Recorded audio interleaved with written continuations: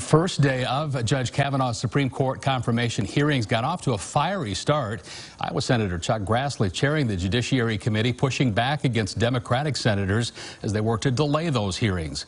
KCAU-9 Washington correspondent Jessica Smith has an update from Capitol Hill.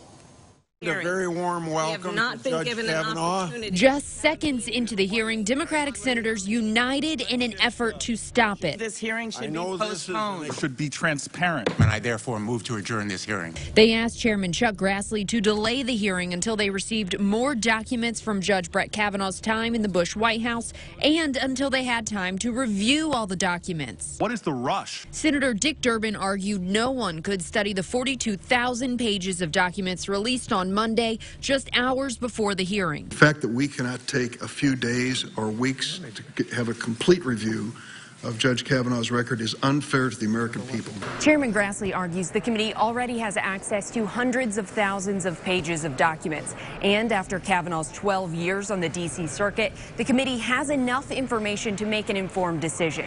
I've worked to ensure that more senators have access to more material than ever.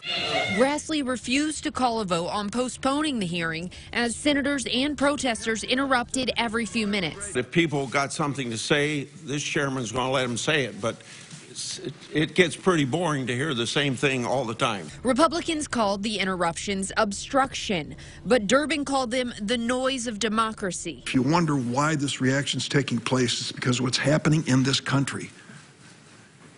There are many of us who are concerned about the future of this country. The senators will start questioning Kavanaugh on Wednesday. Reporting in Washington, I'm Jessica Smith, KCAU 9 News.